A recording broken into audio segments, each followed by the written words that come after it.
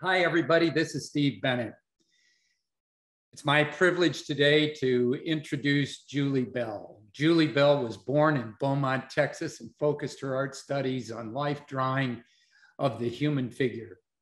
After establishing a world-renowned career as an illustrator in the popular culture world of video games, movie posters, Marvel comics, and all things fantasy and rock and roll, as well as worldwide advertising campaigns for Nike, Toyota, Old Spice, Ford Motor, and others, she has turned her attention to her personal artistic work. The subject of her work ranges from imaginative realism to contemporary wildlife paintings.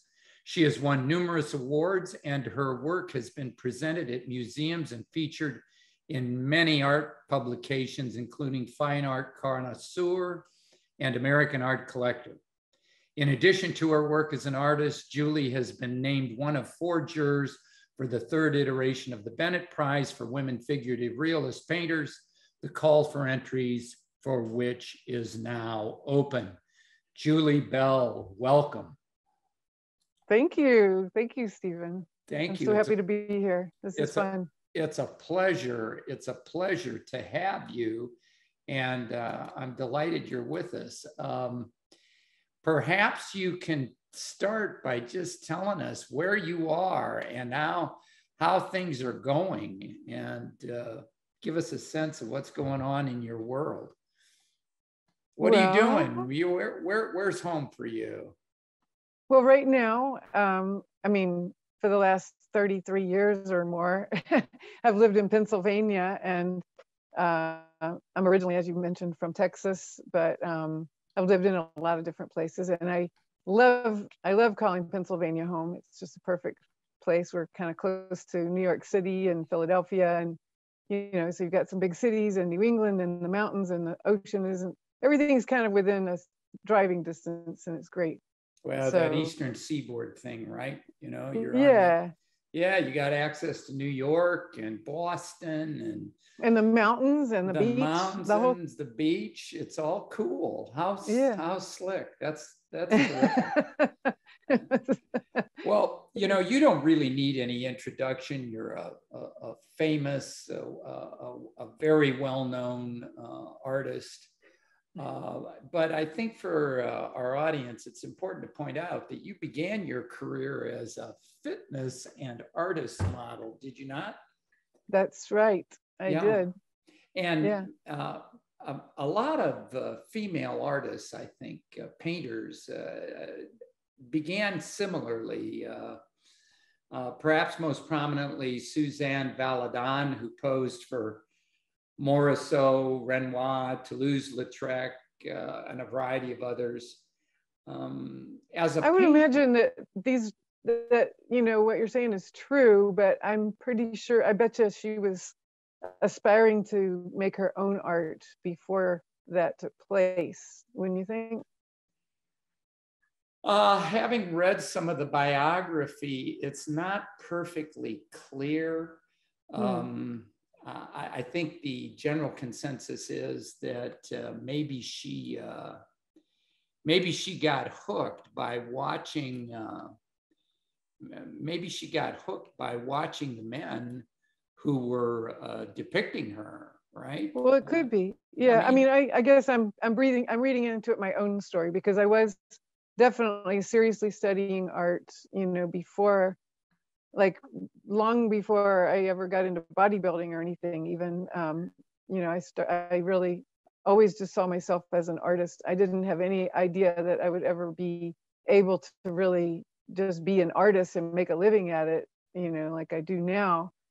I really thought I probably would be art teacher or something like that, because that was the only artists that I knew were art teachers, my teachers, and they were not making a living they weren't really even showing their art or anything. They were just art teachers. And so, I just didn't really know what was available in the world. It seems kind of silly to say that, but that's the truth. I just didn't know it was kind of possible.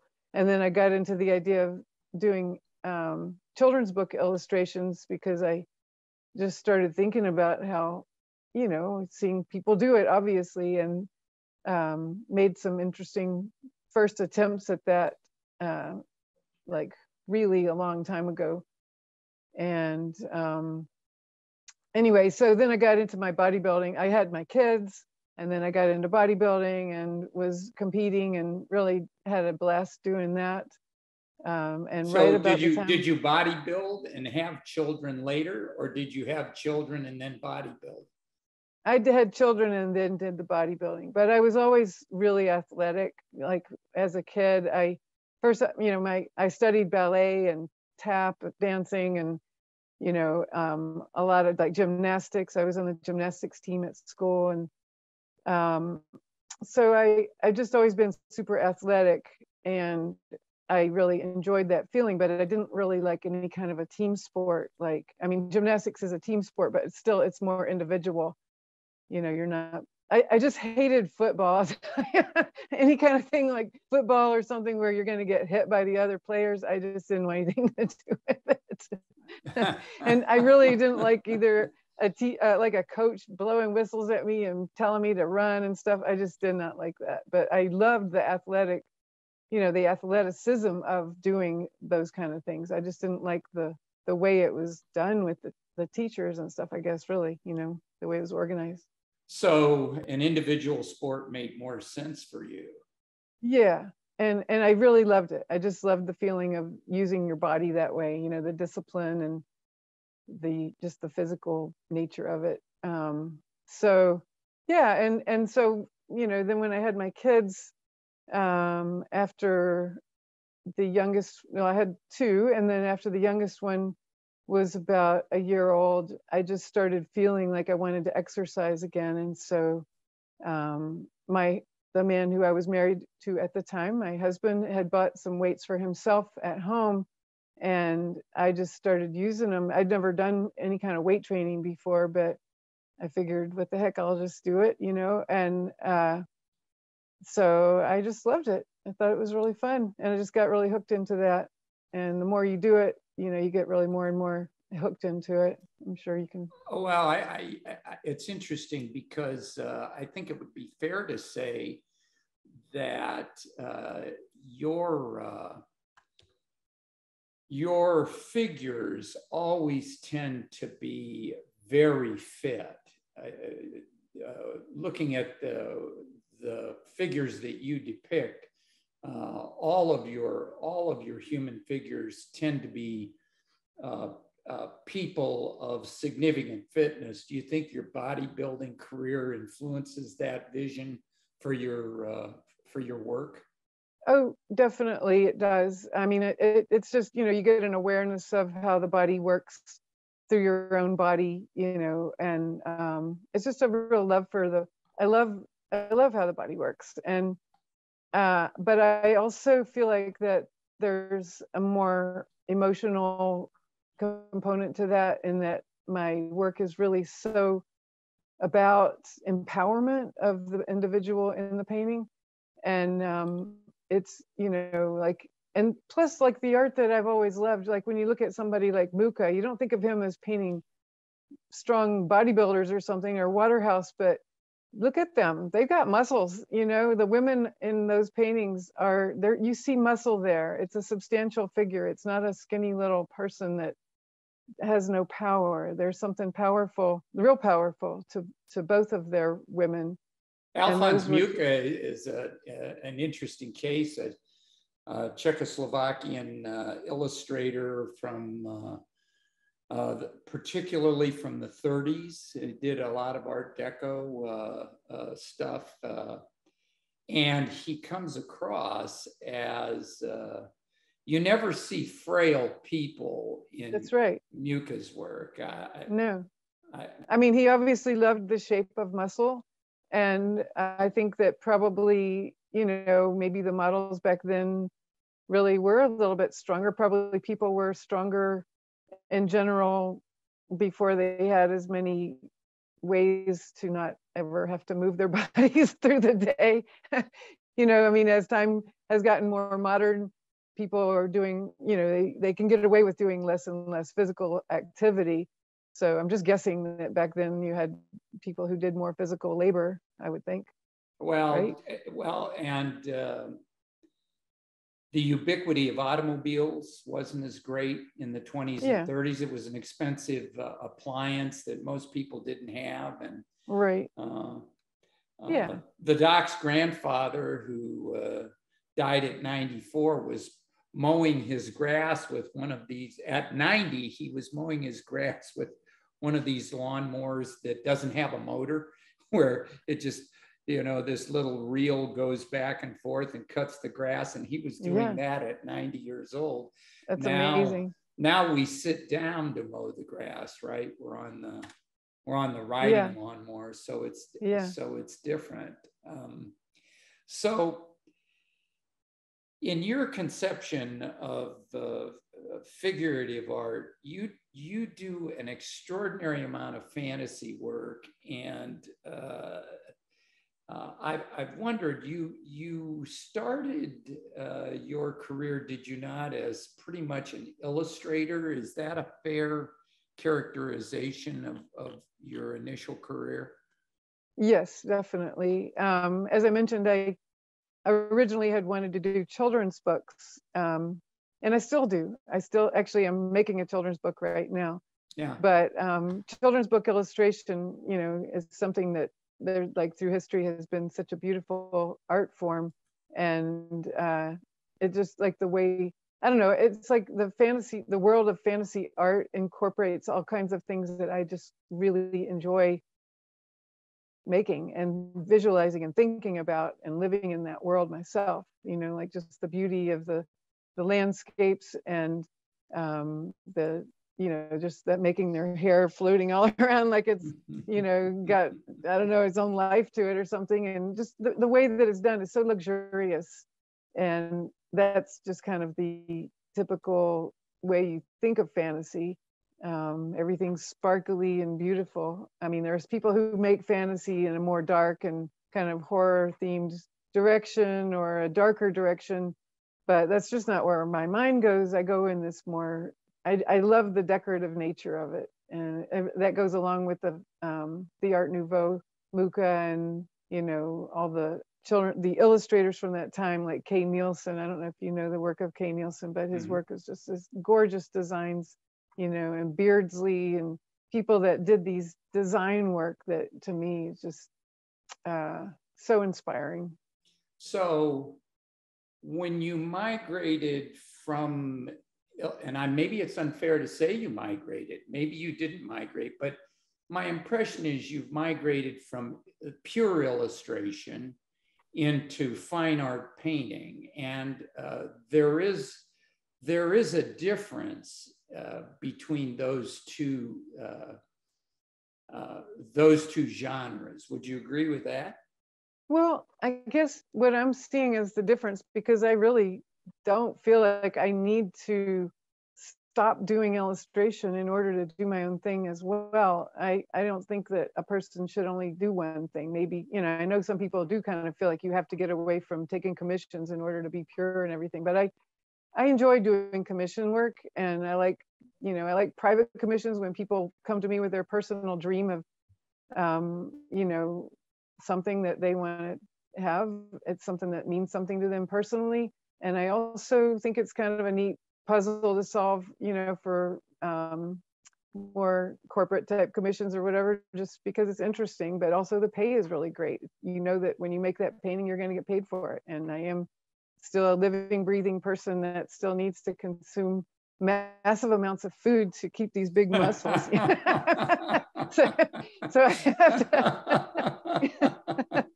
so it's like I have to, you know, still make a living. So, you know, and it's great. I love being able to make a living painting, whether, you know, and but on the other hand, I love painting my own paintings and just doing whatever I feel like doing. So sometimes the two can cross, you know. I started my career, most people don't know this, I don't talk about it much, but I started my career out of college as a commercial photographer. And so I shot advertising pictures principally for department stores and direct mail pieces and newspaper inserts and things like this. And I think it's fair to say that foundation influences the way in my own fine art practice. I try to shoot fine art pictures myself today. But my advertising illustration work certainly did influence the way in which I see. And I suspect that that might be the same for you. Absolutely. I really do. Definitely. I mean, you've told me, we've talked about this before, actually, because I knew that you had been this photographer, and I thought that was really amazing.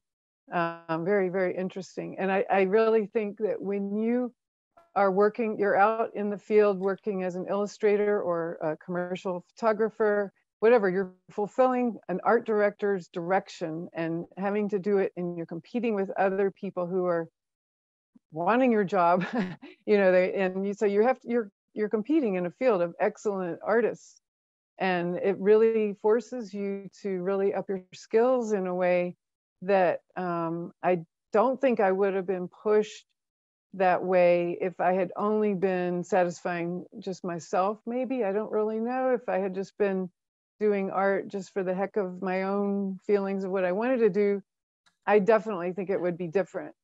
But I think that having been in the position of having to come up with, like, especially, like, let's say, for instance, when I first started doing illustration as a career, a lot of the jobs that I got were for video game covers back in the early 90s. And it was a blast because they would send me pictures of, the creatures that they wanted. And it would maybe be like 10 pixels big, so it's like 10 pixels of just like squares of maybe 20 pixels, I don't know, but anyway, just like square blocks of color that were basically the shape of a dragon or a warrior guy or something. And then they told me to, like, okay, make a scene with these two fighting with each other, and give me some basic direction, kind of like if you're doing a book cover and they give you the idea of the story.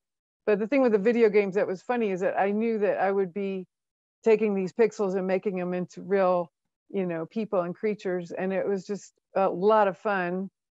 And it was neat to be involved with video games too, because my two sons they love video games. So it was great to have them be like, oh, mom's doing video game covers. Yeah, so much fun. When you can impress your kids, that's really fun. It's every kid's fantasy, it's every kid's fantasy, Today, you're prominent in the community of fantasy artists and illustrators, and your personal work depicts outer space and otherly worlds and creatures that, if you didn't paint them, they couldn't be imagined by the average person. They occupy a unique place in the imagination. Do you have any thoughts on how you were drawn to fantasy art and the creation of other worlds? And in that vein, how do you go about conceptualizing some of the things you do? Because I look at your work, all of which I admire immensely, and I say, if she hadn't painted that, I couldn't have thought it up myself. Truly. Well, you think your own thing. So, but the thing is that I honestly have to say, I think my brain is a little bit different. And I have the part of, like, we all have this part of our brain that recognizes faces. I'm sure you've heard about that, and that, you see faces in different things. And I think that mine is kind of hyper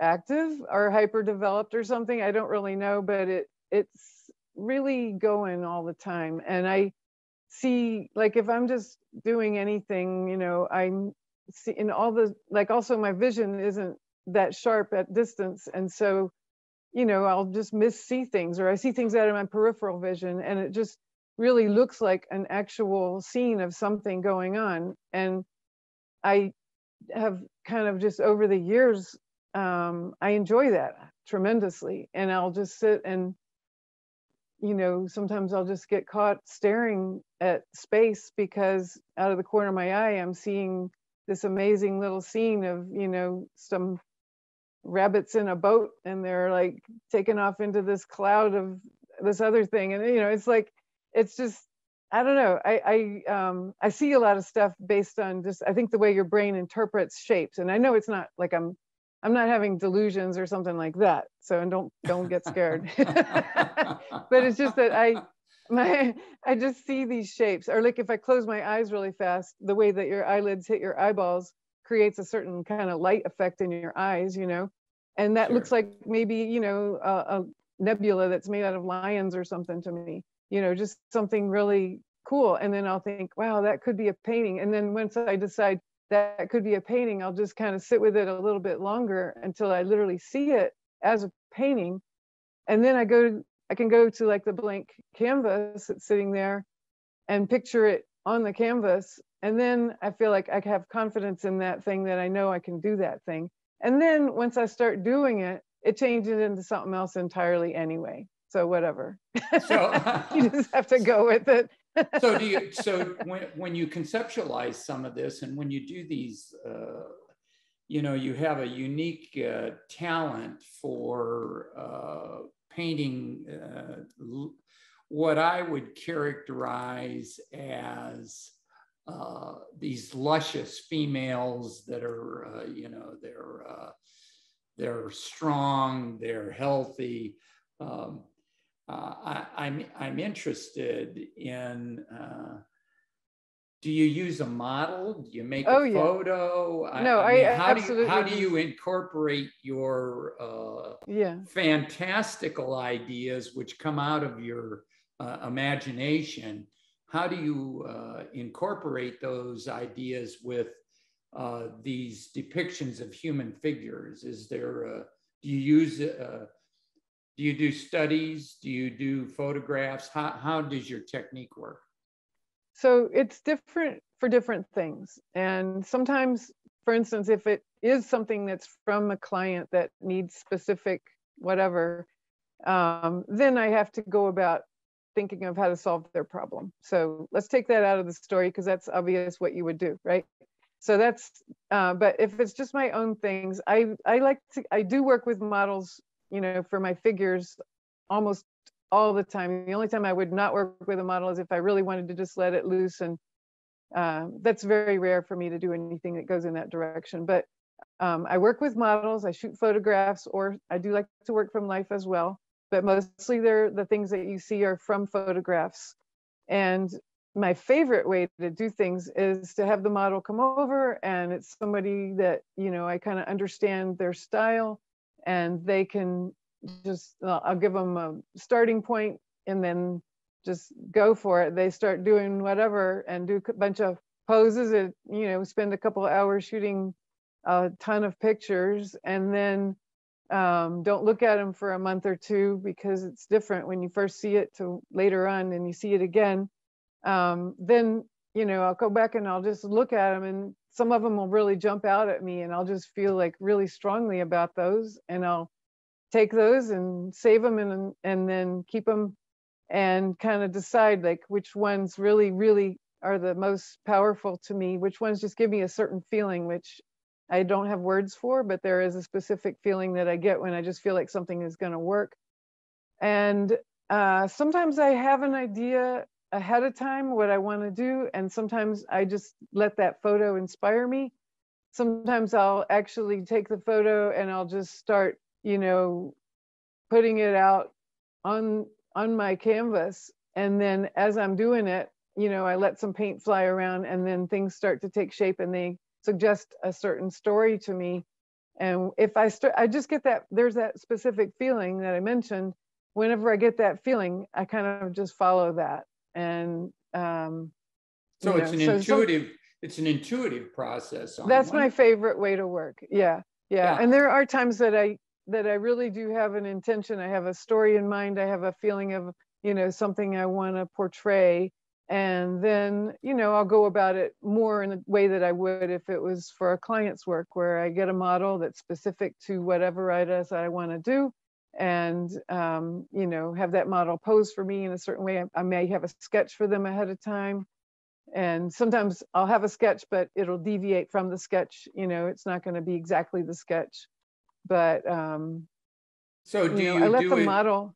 do a grisaille? Do you do Yeah. a grisaille from a photograph that you then transfer to the canvas? Is that kind of one of the Right. things you do? Yep. That's what I do. And yeah, and then I you know, after I have that on my canvas, then I make the whole canvas have some paint on it somewhere. So and then depending on how much intention I had ahead of time, you know, if I had no intention ahead of time, I can just kind of let the shapes suggest a cool story to me. Or if I had an intention ahead of time, then I, you know, have to build whatever it is and get more reference. Maybe I need a bunch of zebras or something. I don't know. So it depends.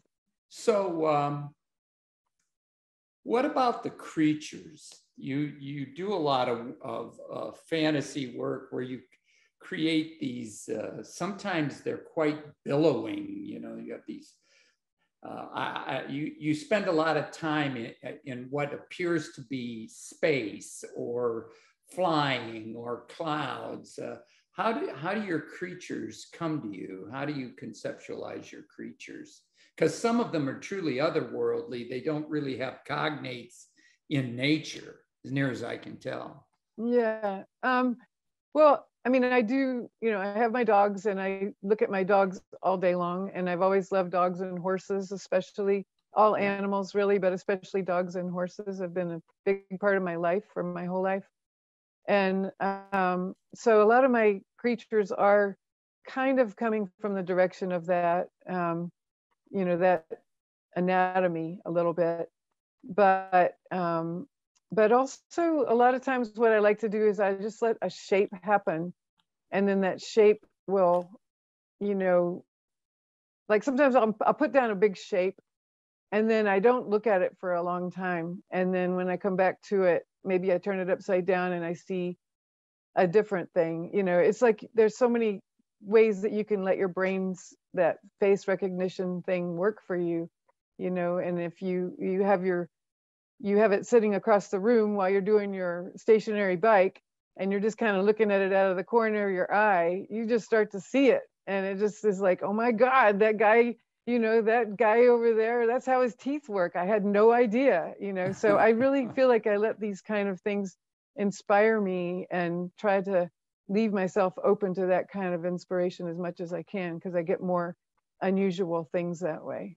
Yeah, that's interesting. Now, I have another question, and that is you principally focus on female figures. Is that a fair characterization for you? It is, yeah. And talk about that. How does that come to be for you, that you're attracted to female figures more than male figures? Is that because it makes your narrative easier, or what is it? I think, you know, first of all, when I first started doing what I do, that was kind of what was called for business-wise. You know, what they wanted from me mostly. Although on the video game covers, there were a lot of male figures. Yeah.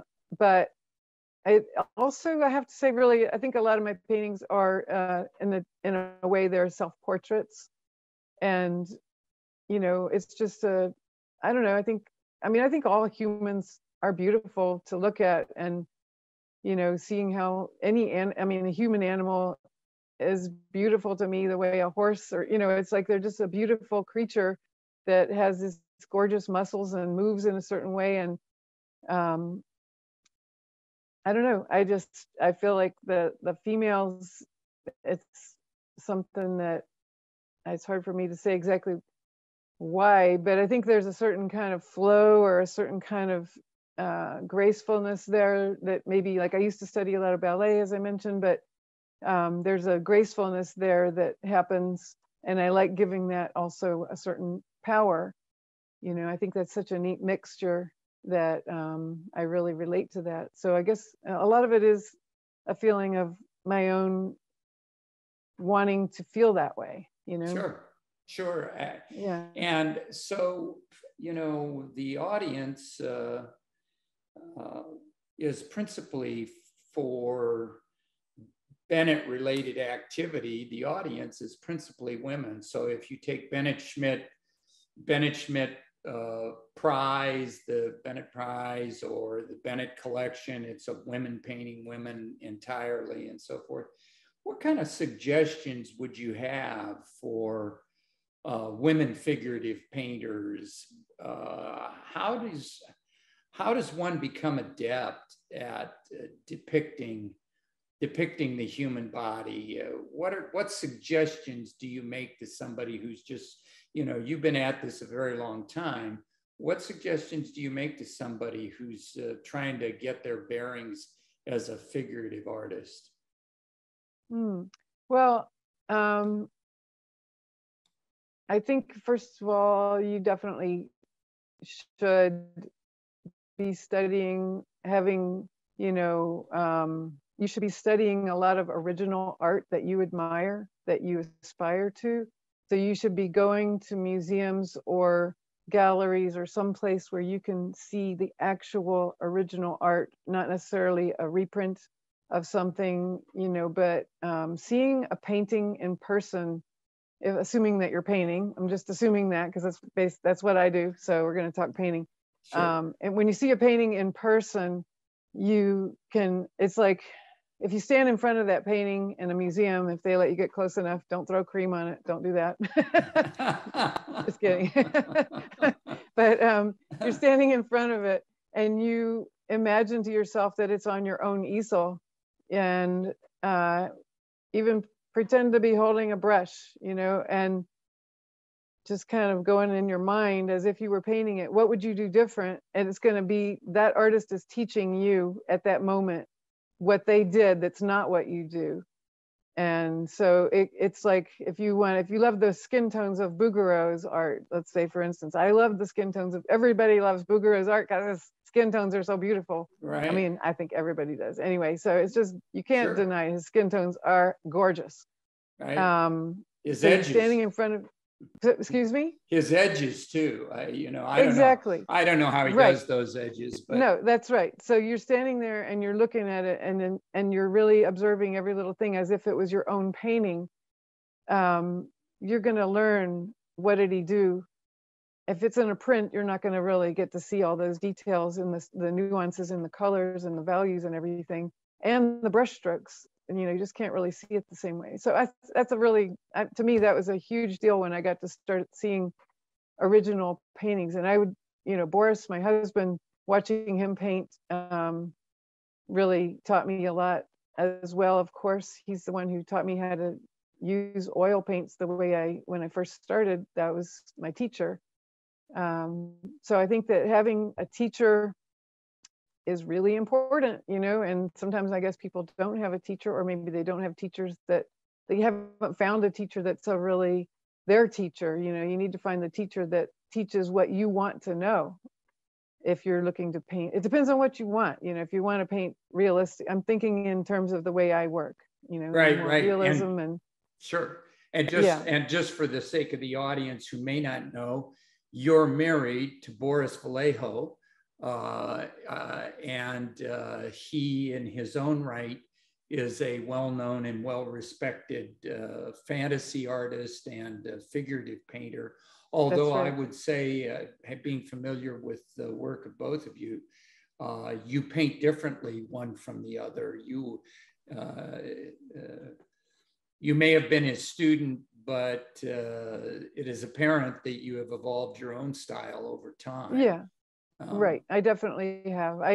And I enjoy that process too a lot. You know, it's really great. And I'm happy that, you know, we can sit and paint together. Sometimes we do commissions where we do a collaborative painting, and, you know, that's another thing that's really fun, is to do where he does part of it and I do part of it. And to just really kind of try to make it. Tell me how you divide. It's interesting, the thought of a four-handed painting. Do you say, I'll do the female figure, you do the male figure, or We do that sometimes. How do you Yeah. divide the labor in a four-handed painting? Yeah, there are times that we will say, you'll do this figure and I'll do that figure, you know, or you'll do the drawing of it and I'll do the painting of it. You know, you'll do just different parts of it. But often what we do is we just all do all of it because it's really kind of gets passed back and forth. And, you know, nobody really, like, we both want the same thing. We never, like, people always say, this is the big question, is do you ever fight about it? And it's like, we really don't fight about it because we both have the same goal in mind, which is to really have a great painting at the end. And so when do you decide that a four-handed painting, I mean, there's all these decisions that have to be made. When do you decide that the painting's finished? I guess it's just kind of apparent and the time runs out. So some of both, you know. Yeah, well, yeah, I can see where that's one way to decide a painting's finished. Yeah. Well, they're arriving soon. Exactly. Yeah, exactly. No, but I mean, I'm sure you must have run into this when you must have worked done darkroom work, of course, right? Of course, you've done, sure, yes, absolutely. Right, doing your photography. And we used to do all of our own photography, or we do our own photography, but we used to develop all of our own film. We had our darkroom downstairs and we did the whole thing. Of course, now it's digital. We don't do that same thing. But anyway, when we did do that, and we did a lot of photography as photography, that was a very interesting learning experience because you do start to see where, you know, there's a never-ending perfectionism there that, like, to decide which one is the right exposure, which one is the right amount of, you know, how did you develop this and make it printed into a print, which one is the right one, you know. But it's like that you just have to pick one and go with it. And it's kind of like that with your painting. If you feel like, you know, this one area, this happens a lot with painters, that they'll fall in love with one area and it'll be great. It'll be so well done. And then there's the rest of the painting, they just aren't even that interested in it. And it's sometimes that works, but sometimes it really doesn't. And they just haven't addressed certain problems because they're so in love with the one spot that they love. So it's really important to keep that perspective and not let yourself be hypnotized by that one thing that you love. But in, you know, what we were saying about with the photography thing is, like, I think it's just, you know, when you finish a painting, it's kind of similar to when you choose the right print that you've printed in your darkroom. Just based on, you got to pick one. You just have to decide. Well, and one of the problems with photography is, of course, that the variations are endless, and you can print 500 copies of a single negative, yeah, and no two will be alike. So you have to kind of settle on. One of the worst things that ever happened was when Kodak. I was a black and white shooter as an artist, and Kodak invented polycontrast paper, which meant that with a series of filters that you could put between the negative and the printing paper, you could make it more contrasty or less contrasty in the final print. And I was always very wasteful because I was always looking for that exact point of contrast. Now in an electronic world, it's much easier. To do because you can see it on the screen and you just turn it. Yeah, right. Yeah, you can, Photoshop or Lightroom or whatever makes it everything. No, but I know what you're talking about, and that's exactly it. That it's endless, and it's the same with painting. You could go on painting forever, perfecting and perfecting, but absolutely, and so. You said that you're an oil painter. How did you come to that, as distinct from being a pastel artist or someone who paints with acrylics? You paint mainly in oils. And my experience with you is that your substrate is very often board. Talk about those choices and how you got to them. Well, okay, so as I mentioned, that Boris was my initial teacher. That's what he paints with, is oil, and he paints on illustration board. Right.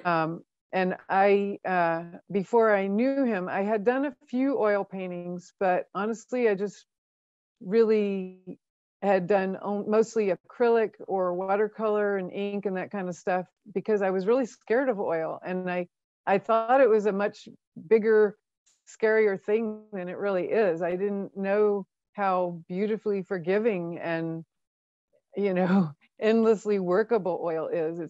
It's like, wow. It's a heck of a lot better than acrylic. And oh yeah. And it's for tough some reason, to layer acrylic, right?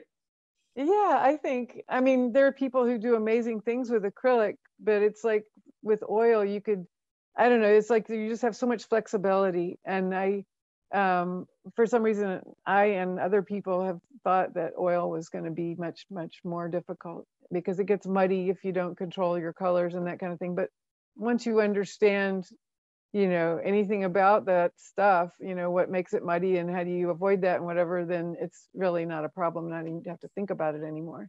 Right. So when you give it up at the end of the night, what do you do? What do you do with your palette and your brushes and this sort of thing? Do you start over? Oh, with the palette, I close it up. I've got it in one of these plastic boxes that has a top on it. Yeah. It keeps the dust out, and the dog hairs. And keeps it from getting turned over, which I've done before. So yeah, I close it up, and I do wash my brushes almost every time I use them, because I used to not really do that. And it's like, why am I not washing my brushes every day? It's so much nicer to come in to clean brushes in the morning, Well, there are some people that put their brushes in a glass jar and then cover the jar with a rag, stuff a jar or rag soaked in turpentine to kind of keep everything loose and keep it from drying out and this sort of thing. I have not heard about that. That's interesting. Well, I was talking interestingly to an acrylic painter, and she was talking about keeping her brushes basically in this super humid atmosphere where covered with a very wet rag to try and keep this paint from solidifying and so forth. But let's face it, a clean brush is so much easier to work with. If you get a fleck of junk in it, it's hard, right? I know. And the thing is that also I would be worried that over time, having your brush in such an environment, is going to make the wood and the glue that holds the brush together kind of would it hurt the brush? I would think it would. Oh, sure it would. I'm sure it does, but there are some people who get along, who do fine that way, right? That's interesting. Yeah. Do I understand why it is? I'm not sure. Sure I do. Everybody has a different technique. Well, Boris never washes his brushes. I don't know. He's crazy. He does not wash his brushes. So when you wash your brush, do you wash it with turpentine or mineral spirits? I use odorless paint thinner when I'm painting. Yeah. And so it's not actually turpentine. It's some kind of other version of that's not as toxic, I suppose. I don't really know, but anyway, so I use that when I'm painting, and then at the end of painting, I swish it out in that, and then I put it in this stuff called Simple Green, which is like a water-based stuff that you clean your house with. And so you wash it out with that, and that kind of takes off most of the solvent and stuff. And then after that, I put it in brush soap, and there's a special soap that's made for brushes, and I put it in that brush soap and then just wash it out with water, and it's really easy. Simple Green cuts anything that's oil-based, Simple Green eats it somehow. Yeah. It's water-based. I don't understand how it I works, don't but either. it's really cool. So talk about how when your painting is done, what do you do? Varnish, Gamvar? What is your finish coat? Well, so I learned a new thing not too long ago. Before varnishing it, if you have the time, if you don't have like some deadline that you've got to send it to somebody or whatever right away, assuming you have the time, you let it dry, and then you put on a mixture of not Gamvar, but the what's the Gamsol mixed with Gamsol and Galkid, half and half, and you mix that together, and then you brush that on and you kind of blot it off so that it's just a really thin amount of that on top of there. So now you have something that's going to bring all your colors up and help you know that you don't have any areas that are mistakes. You know, maybe there's some areas, like sometimes when it's dry and it's not varnished yet, you can't tell that there's some areas where it doesn't look right. So you put this stuff on, you let it dry. It's dry by the next day. And then if you need to fix anything, you go ahead and fix it. And if you can let that dry for a day or two before you varnish it, it makes it better so that, and then I varnish it with the Gamvar after that. But that will make it so that the varnish is easier to remove should you need to remove it, and it won't be going onto your paint that way. Kind of a layer in between the paint and the varnish. Well, you know, one of the things I've been concerned about as a collector is the fact that you frequently fear that you're going to have to restore a painting. And I've worried that the tendency of people to varnish before the oil is fully dry creates a bond between the varnish and the paint, so that if you came back later, 100 years later, something you have to remove this finish, it's full of dust, it's yellowing, whatever, you have to remove it, but to get it off, you may have to invade the paint layer, which really carries with it a lot of risks about destroying the artist's intention. That's right. You got it. You said it, and it's exactly true. And the thing is that how many people are going to let their painting sit for 6 months before they varnish it, you know? Well, you know, if you ask the scientists, they will say, you know, my conservator would say 1 to 2 years minimum before you apply the finish coat. Well, it's a great idea. It's a great idea if you're independently wealthy. Right. Or your collectors are willing to wait around for a couple of years. It's a very difficult thing. But if you do this other process, you kind of, I mean, the people at Gamblin are extremely helpful in helping you with the materials. And of course, they're going to be telling you about their materials, but they have really good products, you know. But they are the ones who told me about this process of putting the Galkid mixed with the Gamsol first, let that dry, and then you can paint on that, and you can use that during your process of painting as well, and it helps you to keep your colors true so that you know what you're doing. You don't lose your way because your paint's all matted and everything, but it also fortifies your paint and makes your paint stronger and less likely to crack down the road. So this is what they've told me, and I really believe that it's the truth, because I can just, like, it's such a pleasure to paint on it too. When you put that layer on there, if you need to paint on it more, if you just want to paint on it, you can do that in between and use that as a layer.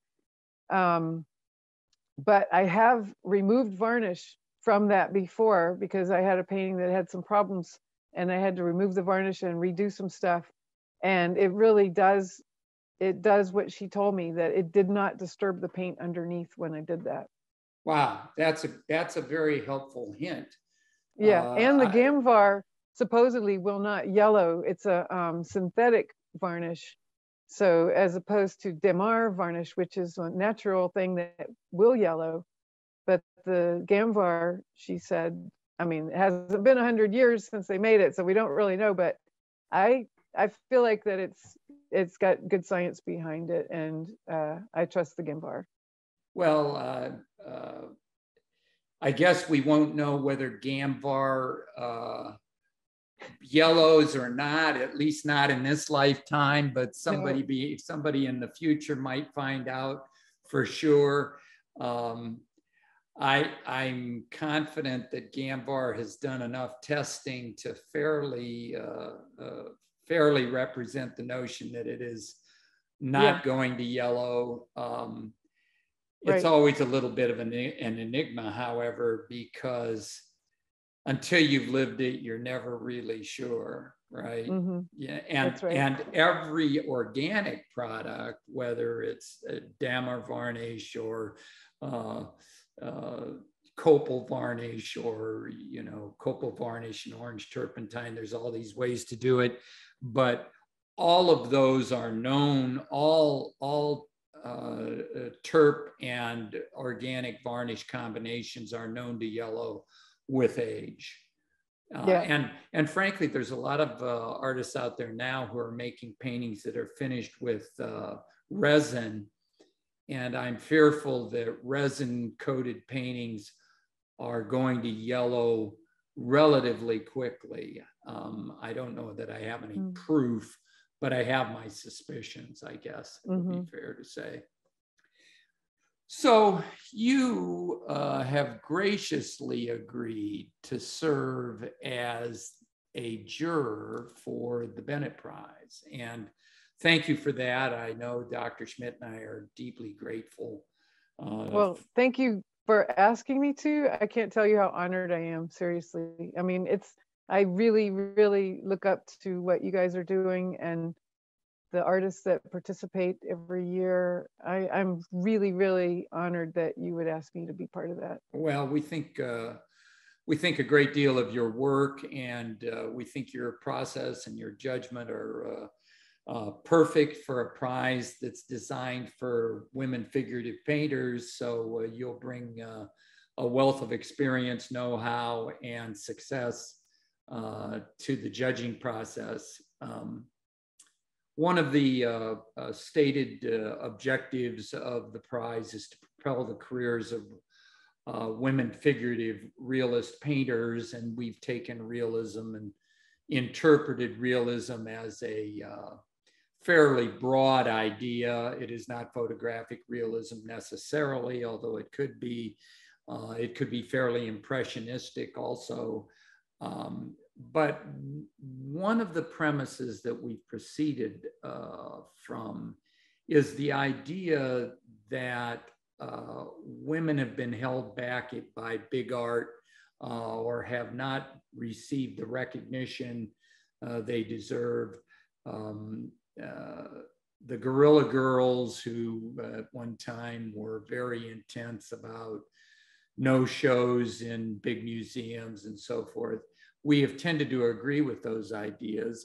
I'm wondering if you can share some of your own thoughts on the way in which assuming you agree with the premise, on the way in which the problem of women's representation in art can be addressed. Well, I mean, I really think what you guys, I mean, definitely what you're doing is awesome, that it's directed to that. And not only that, but talking about it and, put the spotlight on it and bring it out as like, this is happening. This is what we're doing about it, and it's just great to bring it out in the open that way, and just the straightforwardness of it. I love that. Yeah. Yeah. And I mean, we all know that, like we were talking before about the women who were models and then became artists later on, and how the rooms were all just men before that. It's just the way it's been. I don't, it's one of these things that's extremely slow to change, I guess. And I do think things are changing, but extremely slowly. And I just, I mean, I'm not sure what I could add to this conversation, because we all know what's the deal. It's just so, it's so horribly unfair to think of like half the human race is not considered up to snuff. Just, that just doesn't make sense, Well, and there's like so many different ideas to be presented. And from the point of view of a female, I mean, I know lots, men are very interested in females' point of view about what's sexy or what's beautiful or all kinds of different things, what's important, what's poetic, what's, so many things, like whatever. But it's like, and it is a different point of view from a masculine point of view often, but it's well, just the female gaze and the male gaze, for many years, there's been this discussion about how they're different and how they overlap and so forth. But it is clear to us that galleries, we just came back from Santa Fe, and you can walk through some galleries and fire a cannon off and not hit a female artist. Wow. Work by a female painter, for example. So that's always a trick. I think that in the Western art, it might be even, I mean, I know you were probably not looking at Western art galleries, I would assume, right? Well, I went, the doc and I visited dozens of them, and yes, because I would say in the Western art world, I do think it is more male dominated than any other section. I don't mean to be denigrating, but I frequently will refer to a lot of Western art as Marlboro Man, Marlboro Man paintings, and that seems to be a very male dominated sphere, more so. I would agree. As a lot more. I would agree for sure. So as you anticipate judging the Bennett Prize, do you have any expectations or comments on what you're going to be looking for, or advice for would-be contestants? I would not be giving advice, but I can tell you I'm really super excited to see what's going to happen, because I mean, what I personally love to see in art is someone's authenticity is such a big deal to me, and that I feel that this person is doing something that is you can feel it when somebody is doing work that's meaningful to themselves, and they're not just trying to imitate somebody else or anything like that. I really feel like that to me is such a big deal, and it has a power. I remember I read a book when I was a kid about how the ring of truth has power like nothing else, and I feel like that this is so much in art. If you have your ring of truth there, that right there, even without your painting technique and all that, the ring of truth is there or not there.